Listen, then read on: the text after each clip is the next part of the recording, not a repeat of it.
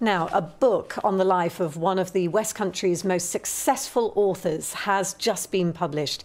Sir Terry Pratchett, who lived in Wiltshire, sold millions of copies of his fantasy fiction. In a moment, I'll be talking to his biographer. But first, David has been looking back at Sir Terry's achievements.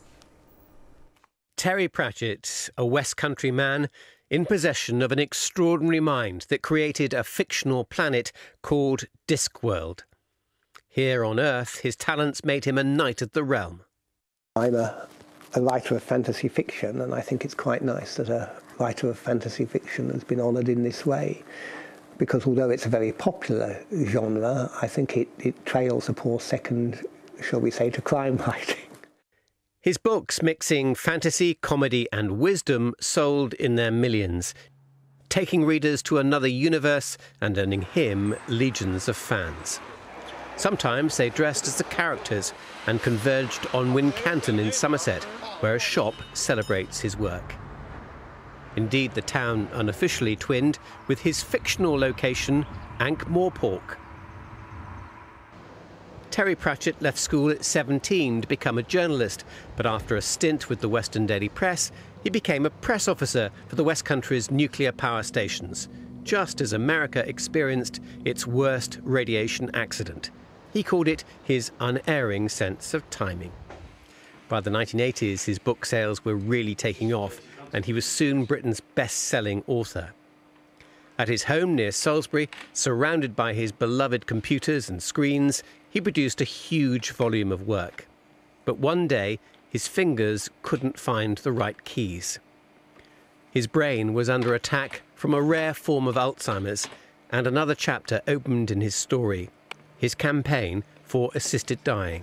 What better, rather than spend some time in a hospice or hospital, to die quietly, by arrangement, in your own home, if at all possible.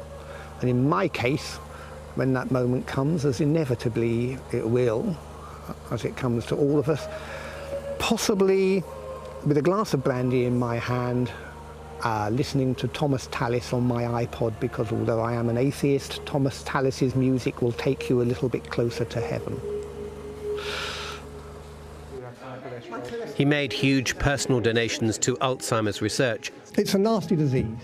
It's surrounded by shadows and small, largely unseen tragedies. And went to Downing Street, calling for dementia to be talked about.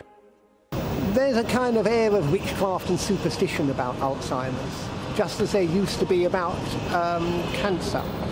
But as soon as cancer was talked about, the battle against cancer was joined.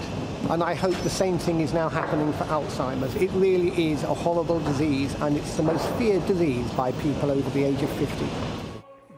In 2015, Sir Terry died at home of natural causes at the age of only 66, and his last book was published after his death. Some fans keep his last novel unread on their shelves. No one is actually dead, he said, until the ripples of what they've done in this life die away. Nice reminder of an incredible life, wasn't it, by David there? Now, Marc Burrows is a comedian and journalist who has written the first ever full biography of Sir Terry. A little earlier, I asked him when he became a fan. 1992.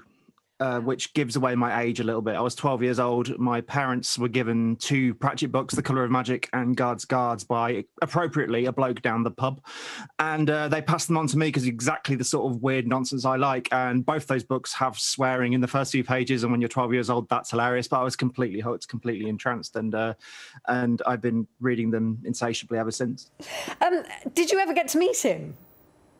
I didn't, and it is a source of eternal regret that I talk about in the book. Actually, I could have met him about 10 years ago at a friend's radio recording. I decided not to because I can't remember why, and I will never forgive myself.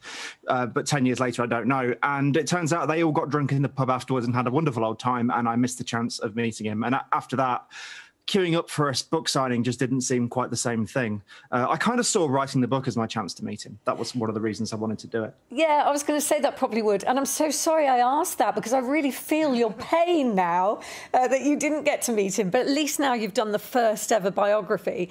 So what were some of the favourite stories that you found, and how did you find them? The best stuff I found was the stuff that isn't particularly well known. Like I interviewed a lot of Terry's colleagues that worked with him in the 70s and the 60s at newspapers, at the Bath Evening Chronicle and the Western Daily Press and places like that. My favourite story that I found out was the time he worked at the Western Daily Press, working for an editor called Eric Price, who was a monstrous, terrifying man who bullied and shouted, but got results. And Terry couldn't stand that. He was very, very against the way he saw people being treated. So he decided to stand up for himself. He decided he was going to say something. He screwed himself up. The editor came storming in through the doors to the newsroom. Terry got up to say his piece and promptly fainted dead on the spot. So that was my favourite story that I found. Moving forwards, what do you hope that people will take from your exploration of his life? I'm hoping it gives his work a lot more context. I think when you know some of this background, it makes the book so much richer.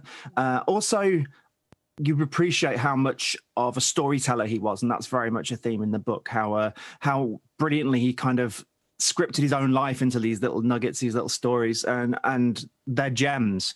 And I think the more you know about his past, the more it sort of deepens and enriches the work.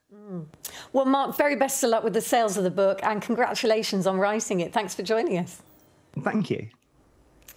Oh, really enjoyed talking to Marc Burrows. Really nice. His book, by the way, The Magic of Terry Pratchett, is out now for those of you who are interested. That's been a funny old